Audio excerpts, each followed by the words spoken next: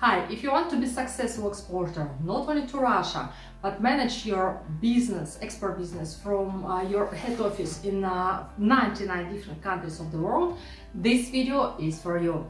Because we speak today with candidate of export Leon of Flemish region, and this is the Gienic Solution Group.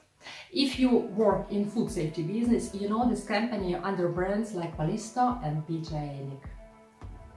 Doing business in Russia might be, to a certain extent, complex, but you can argue that doing business in China or in India or in many other countries is equally complex. But it is, if you do it right, it is a very profitable business. Hi Nick, thank you very much for participation on this interview. So we want to ask you some questions, how to be successful and to export in 99 different countries. I have some news. Since yesterday we have the 100th country. We just sold the project in Jordania, which is the 100th project. 2 years ago you was nominated as candidate of Export Leon because you made big change, big jumps in export business. So, and how your business is going now and who are your customers? Yeah, we are a small and medium-sized company that was growing very fast worldwide. We work for big multinational players like Nestle or PepsiCo or companies like Cherkizovo. We have done projects in the past, and Russia, for sure, such a big country, has been a focus in our export strategy for more than a decade now. Because the food industry is big, I'm not going to tell you that everybody has the capacity to work with us. No, it's only a certain part of the market that will and can pay for top products. But this is such a big market that is very interesting to attend to those people. Okay, could you give us 3 main tips? What is the secret of your export success? My secret I cannot share, otherwise it's not a secret. But what are 3 success factors of our business? First of all, and that's very important, that you have a unique, strong product that you represent. What is very important also is local partners, people that know the language, that know the sector, that have a network. We are very flexible. Also, we listen to what people want. We advise them. We want to be close with our customers. So these are 3 success factors that over the years have helped us to grow international very strong. And are there some special things which make business in Russia successful? The food industry is very big in Russia, but once you have a certain name, once you have a person that is involved in this sector or other sectors, if you work in other sectors, it can open the business quite fast. So it's important to have somebody that can assist you with that. If Russian companies are not allowed to import cheese or other products or import them at very high import rates, what do you see? What did we see is that there's more production of camembert even, in Russia, these French cheeses, they're all over. They started the companies of production of certain kind of cheeses. It has a certain new kind of investments came up that were very interesting for us to follow up, because in the meanwhile poultry has declined, investment in poultry, but then you see investments in other types of food sectors like dairy, like cheese. Nick, in Russia are 64,000 food manufacturers, so it's a big market for them. But how do you find them? How do you do your prospection job? Yeah, so it's important to be in touch with your prospects or customers. So we always invested in trade exhibitions.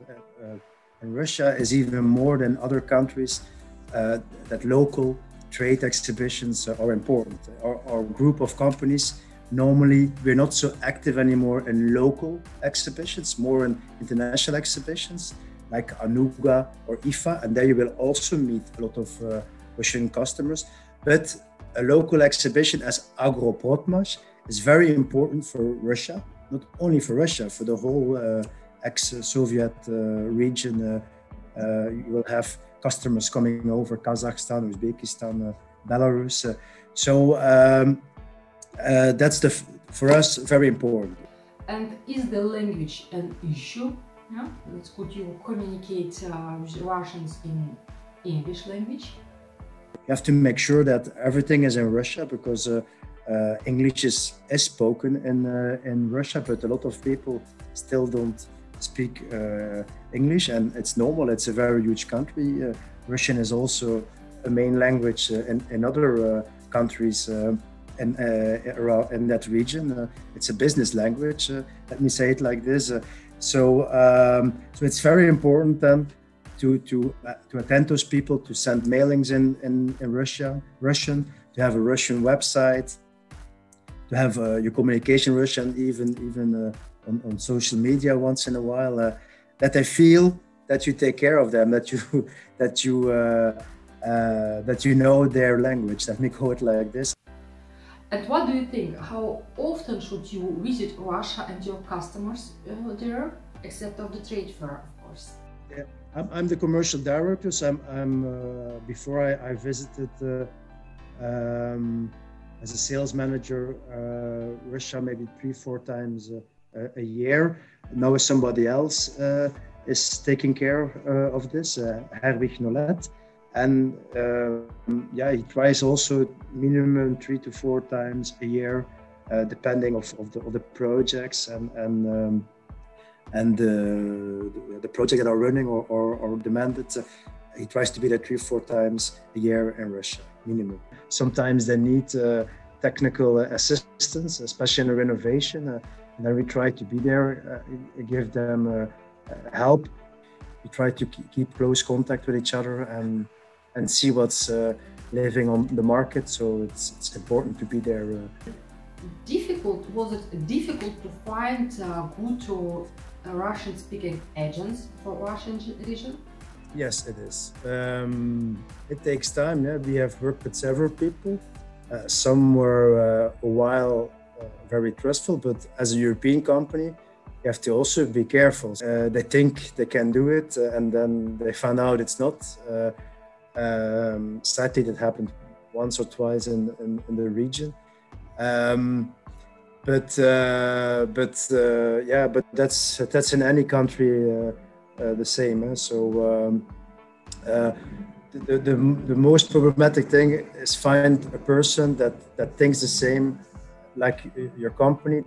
So you just have to find the people that think the same like you, and that give that message to the customers. Nick, thank you very much for your expert advice, and your information, which will be valuable for many companies. Once you know how to work in the Russian market, it can go fast, it can go very slow, but just make sure that you know how to get your products there. That's important. So don't be afraid of the Russian market. This is more specific than many other countries, but chance of success is also very big. So in case if you have more questions or need more advice, contact me, and let's keep in touch.